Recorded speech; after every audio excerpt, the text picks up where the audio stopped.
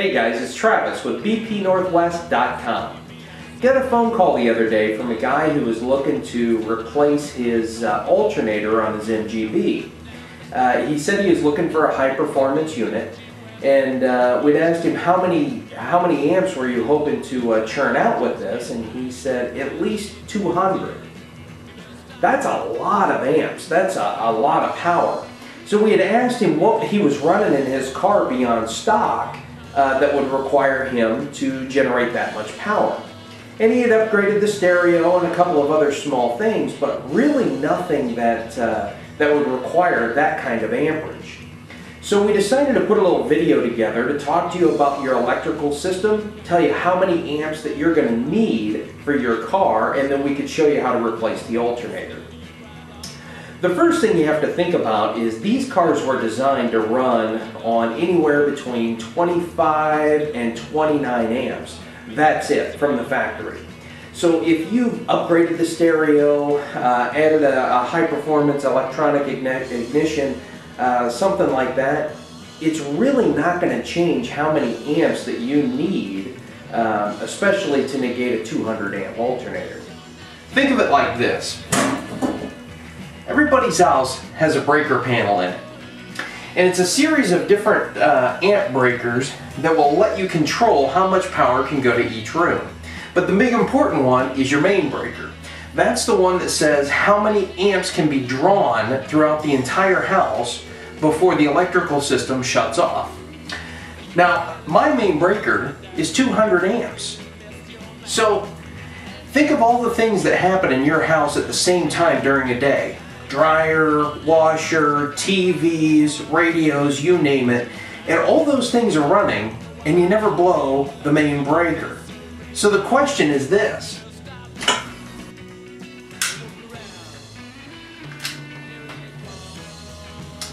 If your home never uses 200 amps, why do you need to generate 200 amps for your little British car? So let's go ahead and change our alternator out.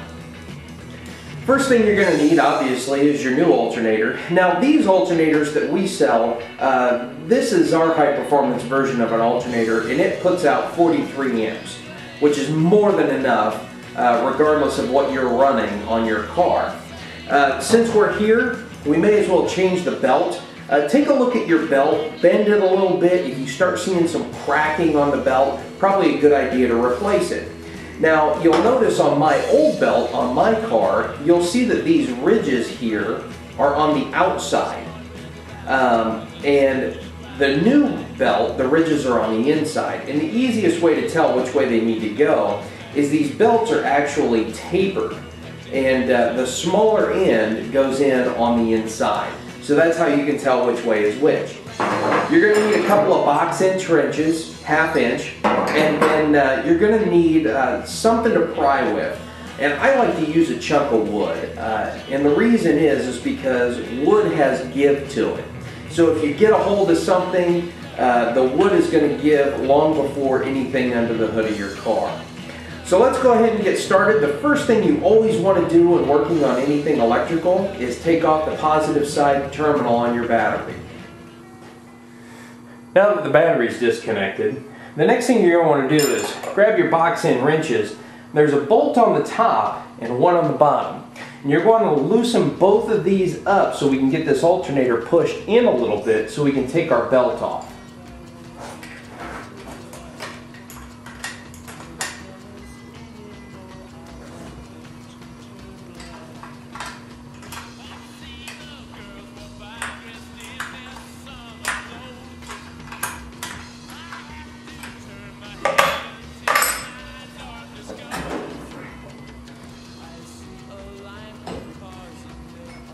Go ahead and take your belt off, and you gotta get it around the fan there, and you can take a look at it. Take a look at the inside and see if it's starting to crack. My belt's still in pretty good shape. There aren't a lot of cracks and whatnot in it, so I can reuse it. Here's a belt here that's kind of wearing out. You can see that there's some cracks in it, it's splitting, and on the outside it's starting to split as well. Now there's a couple of shims down here on the bottom. and make sure that they don't fall out or you don't lose them. Now if you're lucky, like I am, and the last guy put the bolt in backwards, you're going to have a little extra work today. Because you pull the bolt out and it hits the radiator.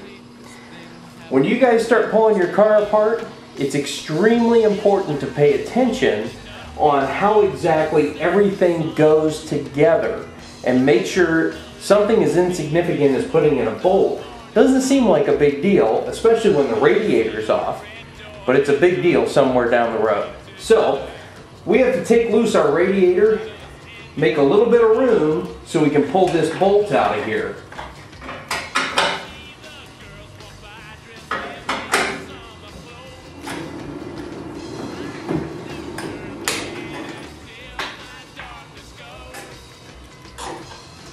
Okay,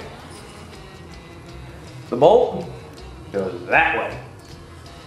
Okay, now that we got that out, wiggle your plug loose right here on the back and take that off. The last thing is, if your alternator doesn't just slide right out, it's no big deal. There's a couple of collars in here that you may have to help wiggle loose. Get you a flat head, get right up here toward the front, and you can wiggle that a little bit, and that bushing will come right out. Then, just pull your alternator out. Now your new alternator goes in just the opposite way of how the old one came out.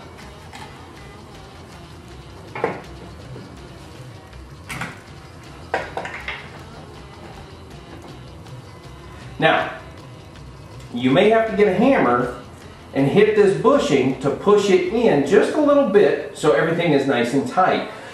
Or you can just put your bolt in that way. Put your bolt in, and when you start tightening everything down, it'll pull that bushing in exactly to where it needs to be.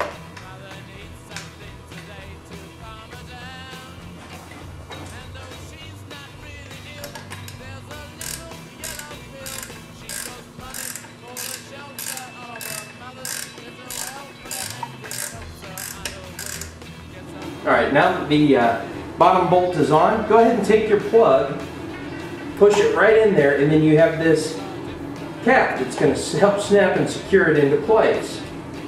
Then, take your alternator, roll it up to how it's going to end,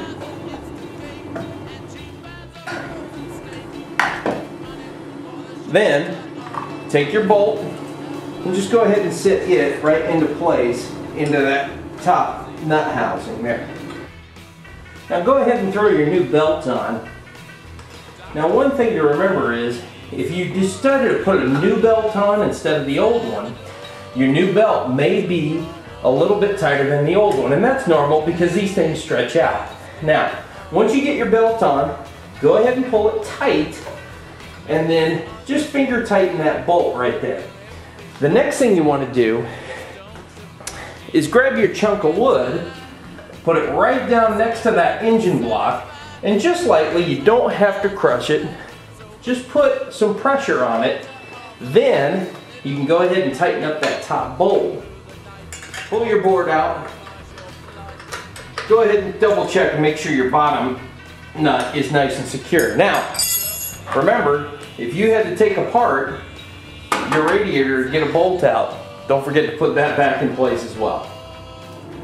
I hope this video was helpful. Thanks again for watching. As always, if you run into any snags along the way, give us a call at 503-864-2001. And if there are any projects that you're working on that you'd like to see us get down on film, drop us an email at howto@bpnorthwest.com. Thanks again for watching. Enjoy the ride. Your busy day.